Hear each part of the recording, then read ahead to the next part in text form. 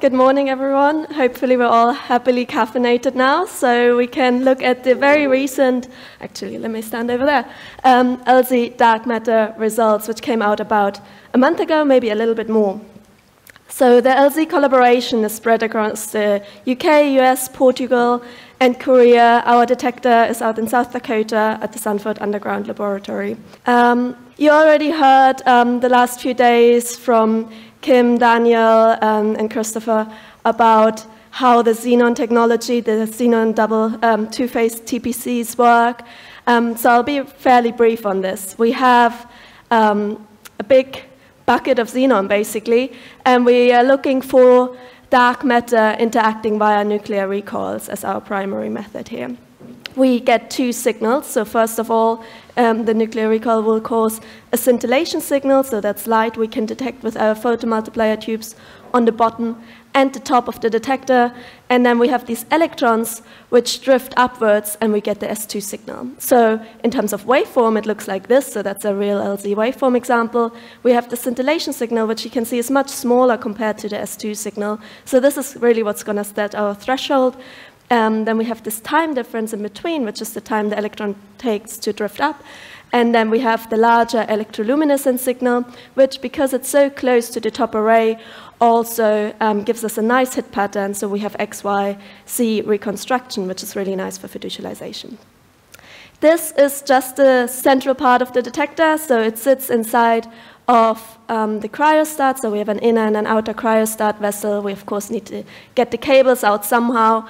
And then we have our neutron veto detector. So we have these scintillator tanks and PMTs watching them. All of this is inside of a water tank and about 1 mile underground in the Black Hills out in South Dakota. Now, a quick picture around, just because it's so beautiful. This is our TPC fully assembled, so you can see it's all white because we want good light collection efficiency, so we have high reflectivity here. We have the PMT arrays on the top and the bottom. Here you can see a view onto the bottom PMT array. That's the R11410 PMTs from Hamamatsu. And then we have the grids, which you can't really see here, like they're on the inside, which we use to apply our electric field. So we have the drift field and the extraction field. And those were actually woven by collaborators at SLAC. Now, one thing we have on LZ as well is we make use of this thin region, a few centimeters between the cryostat and the TPC, as a gamma veto. So we do that by just having PMTs. These ones are downwards looking, and then we have them underneath the bottom array and on the side, and we tiled the whole cryostat such that we can make use of these few extra centimeters of xenon we have. And then, of course, we have our outer detector. So these are these beautiful scintillator tanks. They are made out of acrylic, and they're filled with 17 tons of gadolinium-loaded scintillator. So if a neutron, which is one of the most dangerous backgrounds for us because it would cause a nuclear recoil, if that comes in, it would capture on the gadolinium, and you get a range of gammas, which go up to a total energy of 8.5 MeV. Now, the pictures I showed you of when the TPC was fully assembled was back in August 2019. Since then, a lot has happened. We went underground. We had lots of commissioning activities happening underground.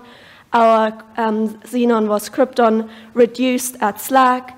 And then finally, in 2021, we filled with gas. We cooled down and finally also filled with liquid. At the end of last year, we commissioned our detector, and now we have our first science result. So on this slide, I just want to take a moment to appreciate how well our detector is working. We have more than 97% of our PMTs operational, which is great for high light collection efficiency. We have our drift field at 193 volts per centimeter and our extraction field at 7.3 kilovolts per centimeter.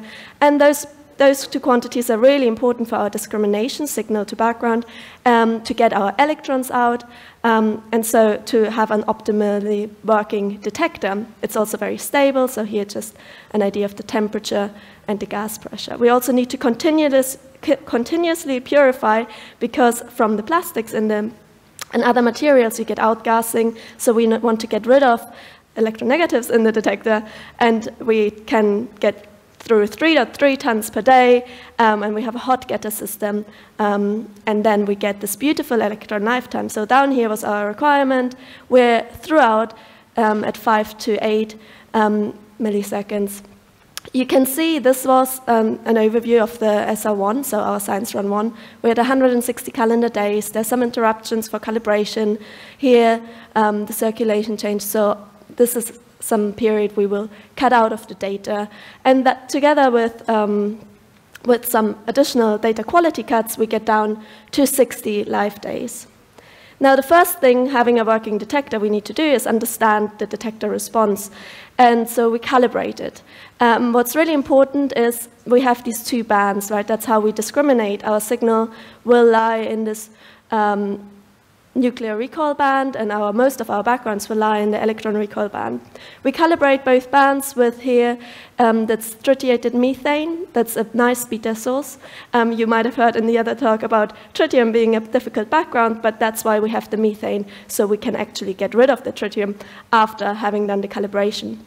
For the NR band, we have deuterium neutrons, so we have a just generator sitting outside of the water tank, and we have this conduit where we can shoot the neutrons through. And then we use the noble element simulation technique to get our G1 and G2 values, which encode our detector response, so to say.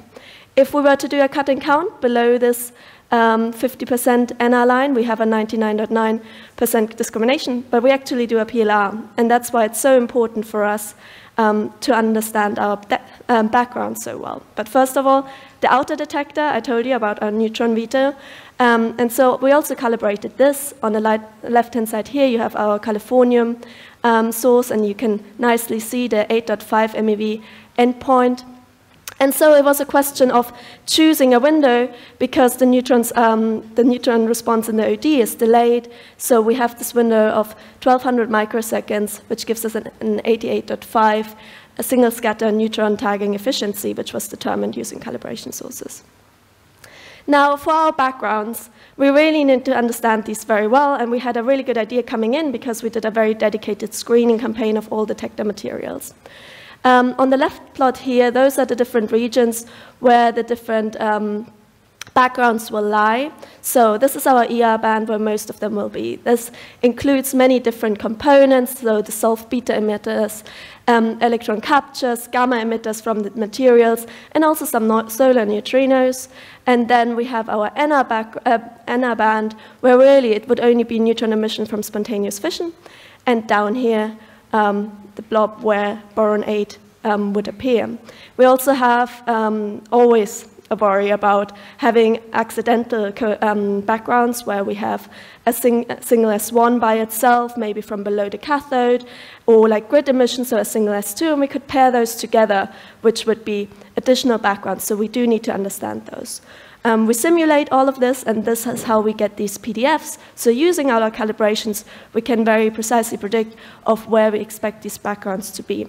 Using higher energy data, so not the WIMP search region, and in some cases the simulation, we have estimates of what our expected events are. And here two stand out, so the beta decays up here, which are large contributions, and the argon 37, and I'll briefly talk about both of those. So the betas, the main thing here is radon, and it's the 214 lead beta decay, which is the problem. Radon emanates from our materials, and we have some radon reduction in our gas phase where the cables are, but otherwise we do need to live with the radon, and we do need to understand what the rates are. So we can do that by using the radon chain where we have many alphas, and we can fit these peaks and then estimate where the lead 214, what the activity would be. We can also do a spectral fit of all internal backgrounds, which you can see here. So our WIMP search region would be somewhere down there in terms of energy, and we can fit the rest up here and really estimate what our backgrounds are. So we have a good understanding. Argon 37 is an interesting one. It's because so argon 37 occurs in the atmosphere, but also through activation by cosmic spallation. So when we transported our xenon from SLAC, where it was krypton reduced, to site, we probably activated like the argon-37, or got argon-37 in our xenon, and that will slowly decay away because we have a 35-day half-life. And so we expect about 100 decays of argon-37 plus minus. There's a whole paper we published earlier this year about where those numbers are coming from. Now, we have our background model onto the data. We do need to do some data selection. And here I should mention our first science run was an engineering run. We wanted to see, does the detector work? So we did not blind the data. But we did make sure that all cuts were developed on non-WIMP ROI background and calibration data to not bias ourselves. So that was our bias mitigation strategy. And so we have here, you can see the reconstructed radius squared and the drift time, so that's kind of how we picture where events are in our detector. And we do select only single scatters, we select only in the region of interest, and then we make this fiducial volume cut. And you can see how much that helps already because xenon is very good at self-shielding, so anything coming from the outside is likely to interact in this region. Then we have our vetoes. I told you about the skin and the OD. So all the red crosses here is the skin. The blue circles is the OD, and we can get rid of a lot. Even inside of the volume you see here, we have some events which are vetoed by our OD. We have some S1, S2 shape cuts because we kind of know what our signal looks like to get rid of some pathologies. And then we have time period cuts. So when the detector is especially noisy, we don't want to use that. And that brings down our lifetime to 60 days. So in terms of efficiencies, just very briefly, this is our trigger efficiency. Then we have this low energy efficiency here because we impose an S1 threshold. We want to see the signal in at least 3 PMTs and 3 PhD. And then we have our data analysis cuts. And this is because we don't look at the very high energy stuff. So we're staying in this region here. So this is our final data set. We have 335 events surviving in 60 life days and 5.5 times fiducial volume. And this is our ER background spectrum. So those are the same PDFs I showed you earlier. You see most events lie up here. We have our argon-37 clearly here. And you see down here we're doing really well with leakage. Up here we have some leakage events, and you do expect some leakage. So that's all perfectly fine. And then we do our PLR fit. So these are the expected events I showed you earlier, which are informed by data analysis on higher energy data, on our knowledge about the detector. And this is the best fit, which comes out from the PLR. And in the visual form, you've got this plot here where very obviously you have your argon-37 and then your beta decays here. Our backgrounds are within what we expected. So we have about 25 counts per kVEE ton year. And let's see the limit plot. So this is our first WIMP search. We have achieved world-leading limits in the WIMPnucleon spin-independent region. So our minimum is down here at 6 times 10 to the minus 48 at 30 GeV. So the dotted line here is the median expected sensitivity. And if you compare our limit here, you will see we did underfluctuate in backgrounds down here, which is great for us right now. Like it looks like we get down quite well. You remember we have some events leaking up here, so we're a bit above the median expected sensitivity. But yeah, lots more info in our paper. And we also have the spin-dependent searches, so here for the WIMP neutron scattering, and then for the WIMP proton scattering. But here we have the caveat that there's huge uncertainties, or like large uncertainties, in the xenon form factor, so this is the gray band here. So we're really happy what to take away from this. Our detector is working really well, as expected, and we can do great science with it. This was a short engineering run. We can see we can get world-leading limits from it. Comparing this to our 1,000-day exposure projected sensitivity from a few years ago, you can see where we might get to. And we have 17 times more exposure to come. And we have more physics searches to do, not just the WIMP search. So very exciting times.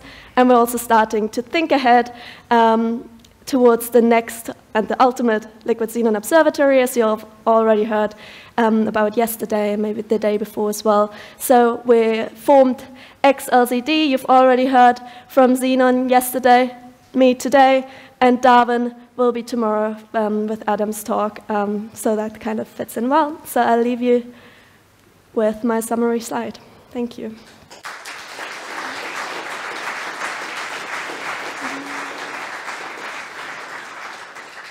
Thank you very much, Theresa, for this nice talk. So, are there questions or comments? There is one here.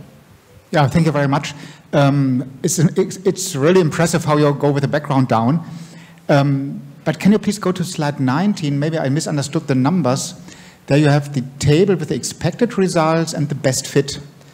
And to me, the numbers agree too well. Yeah, so what's behind this? So I think the two which kind of changed a bit is the beta decays here and the argon.